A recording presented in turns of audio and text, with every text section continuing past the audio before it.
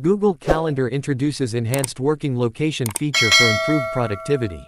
Google Calendar has been continuously evolving to meet the needs of its users, and today, it is introducing a new enhancement to the working location feature. Since 2021, users have been able to indicate their working location directly in Google Calendar, providing better context for collaboration and planning.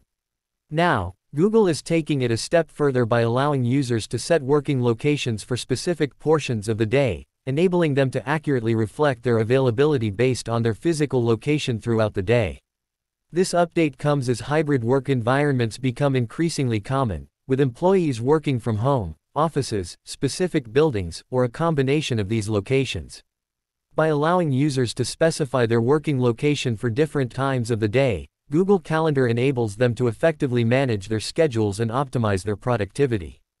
Moreover, for those with delegate access to someone's Google Calendar, the new update allows full editing of working locations for the entire day or specific portions of the day.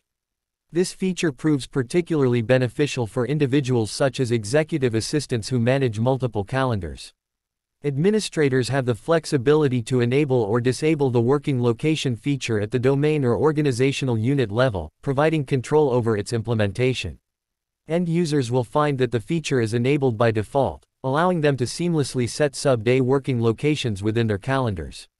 To do so, they simply need to select Working Location as an event type in Calendar, choose the desired location, and optionally modify the time, date, or recurrence.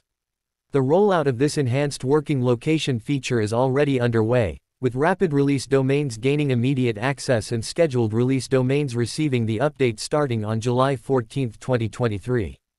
It is available to users of Google Workspace Business Standard, Business Plus, Enterprise Standard, Enterprise Plus, Education Fundamentals, Education Standard, Education Plus, the Teaching and Learning Upgrade, and nonprofits.